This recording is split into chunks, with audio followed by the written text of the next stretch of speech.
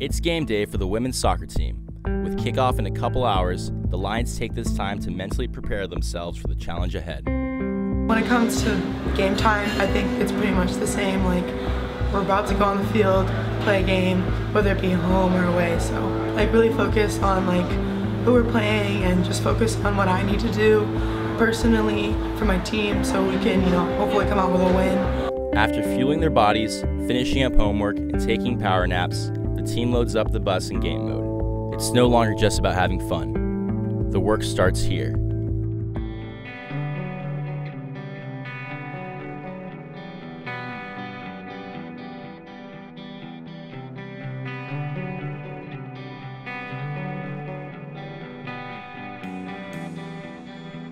The team meets in the locker room to pump up for game time.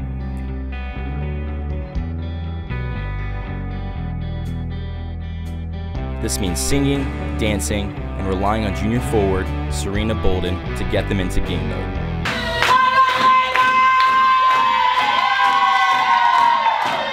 We are here! We come all the way just to tie, or to definitely not lose. We are winning! Today, ladies! What are we doing? I think it's really special because a lot of the girls, if I even say no, I'm not really feeling it today, I don't want to do it, that, there's no, you're gonna do it. I think that's really special that a lot of the girls really want that from me, and so I want to give it to them.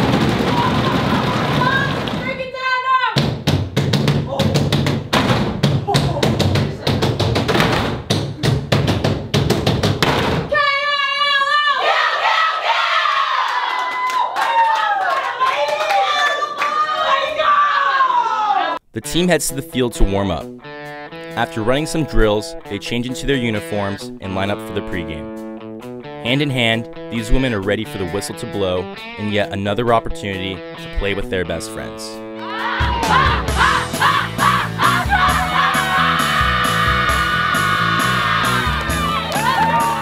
The game starts out strong, with LMU controlling the ball.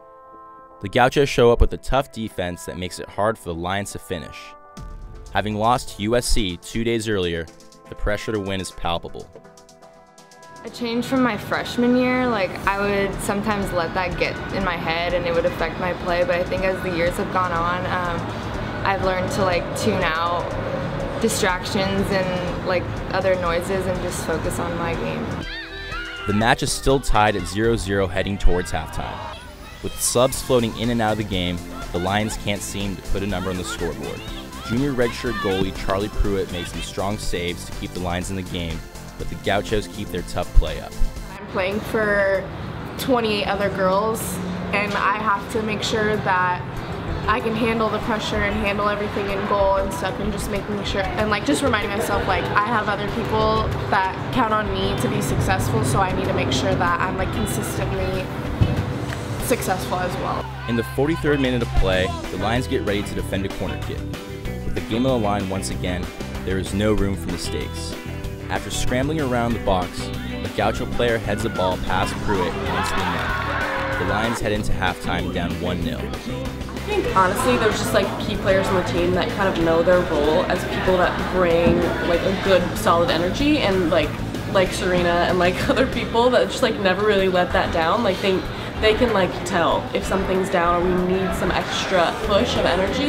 There are people that their personalities automatically brings that to the team. I usually just try and remind people how great they are. That's I just try and make people think that they're really awesome when they don't feel that awesome. That's my biggest thing. We just have such a good bond, and we really are each other's best friends and teammates. It makes it so easy to work with each other and work for each other.